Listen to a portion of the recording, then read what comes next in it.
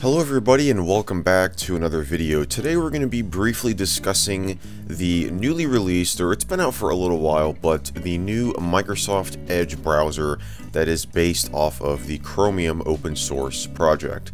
Now, if you haven't really heard the news, back in 2018 Microsoft announced that they would be moving away from the current version of Edge that is on Windows 10 and making a new version based on an open source platform. And they announced in this blog post here that was posted on December 6, 2018, that open source project would be Chromium, which is the underlying open source project that powers Google Chrome. Now, I personally find this hilarious because Microsoft back in 2013 ran this huge ad campaign called Scroogled. They did this ad spot where they hired the Pawn Stars. They shot this whole ad in like the Pawn Stars store. They had this lady bring in a Google Chromebook, and Rick basically talked about how bad it was, how it was basically a brick when it wasn't online.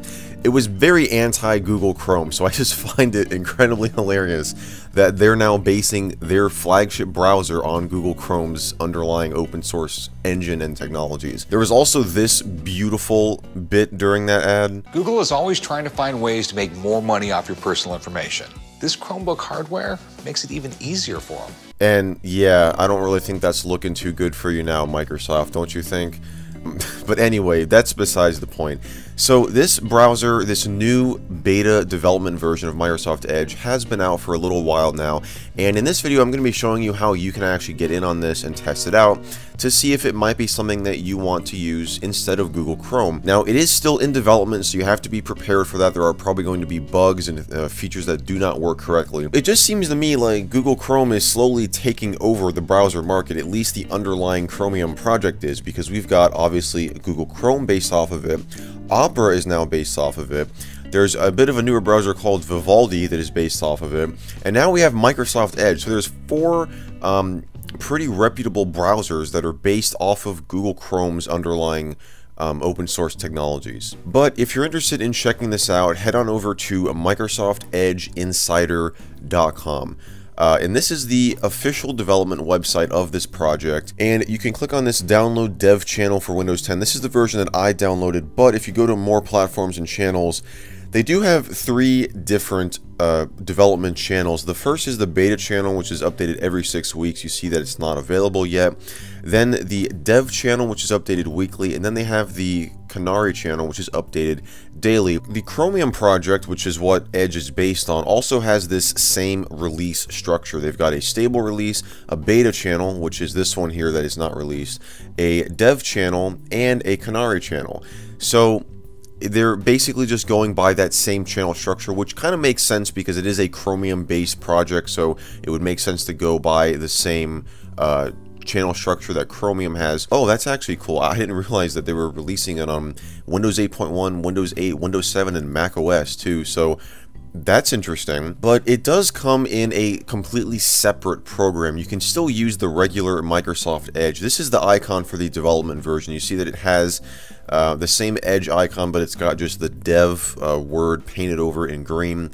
You can still launch the regular Microsoft Edge. This doesn't override it or anything. So yeah, this is it. It looks a lot like Chrome, and that is just something that you're probably going to hear me say a lot in this video. You're probably going to hear a lot of other people say. So one thing that I noticed when I opened this browser up for the first time, mind you, it didn't prompt me with anything. It didn't ask me any questions. It automatically brought all of my bookmarks, all of my browsing history, and this will also work with your saved passwords as well into Microsoft Edge. Now again, it didn't prompt me, it didn't bring me up with any wizard saying like, do you want to import stuff from Chrome?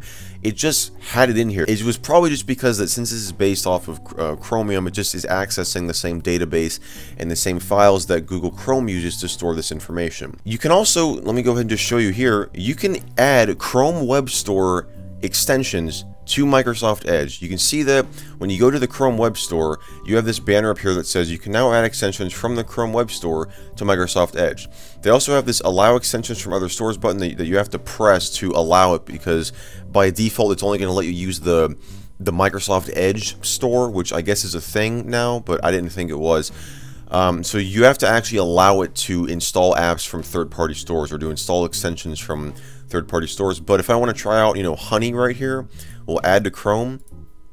add extension, and it's going to add. Now it does say Microsoft Edge. They've basically changed all of the text in the actual browser itself to say Microsoft Edge. So normally that pop-up there would say Honey has been added to Chrome. It just changed it to Microsoft Edge. Now in here, it's, you know, on the web store itself, it's going to say remove from Chrome or add to Chrome. That's just because the web store is that way.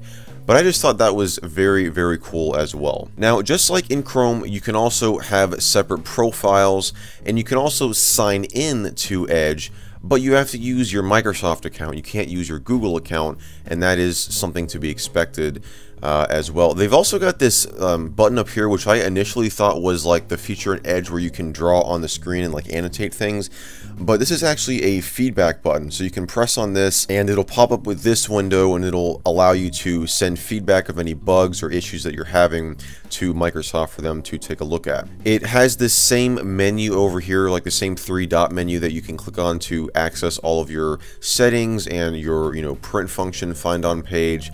I use keyboard shortcuts for most of this stuff, but if you didn't use keyboard shortcuts, this is where you can access all of that. And just to show you in Chrome here, Chrome has it laid out a little bit of a different way. It's got it vertically rather than horizontally in Microsoft Edge, you know, for the icon up here. But it's got this same menu here. It just doesn't have any icons for each of these things. Microsoft has went ahead and added icons, which is actually a pretty nice touch. But all of these are the Edge icons. These are not taken from Google Chrome. Now, if we go into settings here, this is where that most of the changes, at least visually, can be seen. This entire setup looks way different. And to show you what Google Chrome's settings page looks like, if you forgot, it looks like this. They used to have all of these menu options on the side here, but they took that away in a previous update. It was probably like a while ago. And now you have this like flyout menu, and everything has been condensed into these simple categories. You have people, appearance, search engine, blah, blah, blah. And then you can go into advanced to access all of this stuff. So yeah, this is the way that Microsoft Edge looks in this menu here.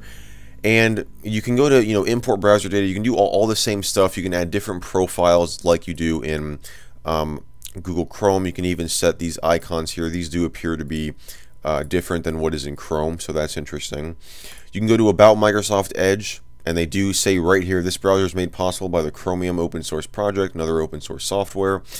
It is up to date. This is the latest dev build, at least as of this video. And I do believe that they are just going by the regular Chromium build string for their version number here, because they're already on version 75 and this isn't even an officially released project yet. So I think that they're just going by what you know, Chromium uses for all of their versions and their build strings. They're just going by that, which again makes sense. Now, something else that you can do, and this is evident in a lot of the Chromium based browsers out there.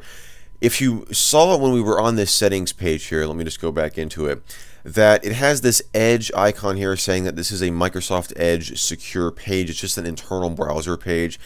And so it has this Edge : prefix in front of whatever it is. Now, what's interesting is you can do the same thing with the Chrome prefix. So I can type out Chrome : settings, and it'll bring me to the same page. I can do that with any page. I can type in Chrome : bookmarks, and it'll autocorrect to what Edge is, you know, calling them favorites instead of bookmarks. I can bring, you know, it'll automatically know to go to this page. I can type in Chrome : Chrome-URLs, and it'll bring up, it'll obviously correct it to Edge URLs, but it'll bring up all of the internal URLs. But there you have it, guys. That is a very, very brief demonstration and quick look at the Chromium-based Microsoft Edge browser. I hope that you guys enjoyed this one. If you did, definitely be sure to give it a thumbs up. Be sure to get subscribed down below and turn on channel notifications if you haven't already to get notified whenever I upload a new video, which I do every single week on this channel. And also be sure to drop me a comment letting me know if this is a browser that you could see yourself using. Do you think that it's pretty funny that, you know, in Microsoft's previous anti-Google ad campaigns that they're now going to a Google-based project on their flagship web browser? I think that that's pretty funny. Be sure also to let me know what browser that you guys currently use. Do you use a Chromium-based browser like Google Chrome, Vivaldi, or Opera, or do you use something else like Firefox? Be sure to let me know down in the comments below. And as always, I just want to thank you all so much for watching, and I will see you in the next video.